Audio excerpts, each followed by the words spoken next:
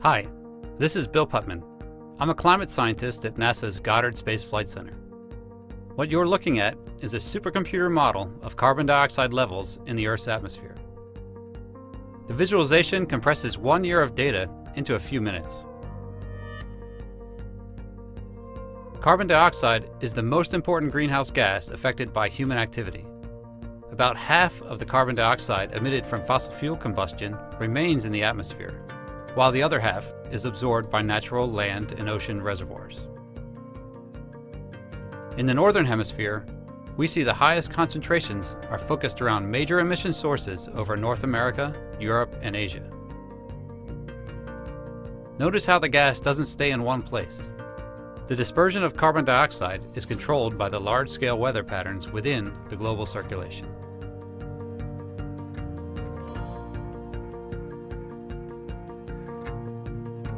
During spring and summer in the Northern Hemisphere, plants absorb a substantial amount of carbon dioxide through photosynthesis, thus removing some of the gas from the atmosphere.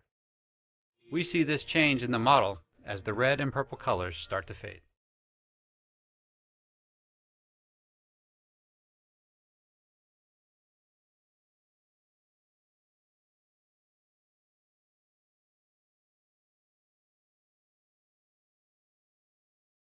Meanwhile, in the Southern Hemisphere, we see the release of another pollutant, carbon monoxide.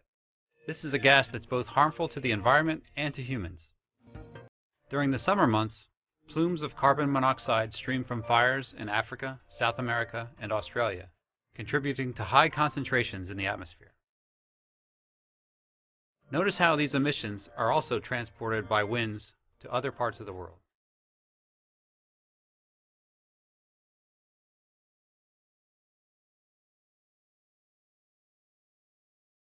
As summer transitions to fall and plant photosynthesis decreases, carbon dioxide begins to accumulate in the atmosphere. Although this change is expected, we're seeing higher concentrations of carbon dioxide accumulate in the atmosphere each year. This is contributing to the long-term trend of rising global temperatures.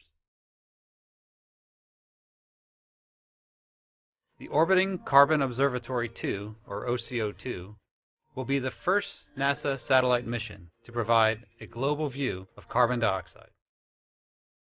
OCO2 observations and atmospheric models like GEOS 5 will work closely together to better understand both human emissions and natural fluxes of carbon dioxide. This will help guide climate models toward more reliable predictions of future conditions across the globe.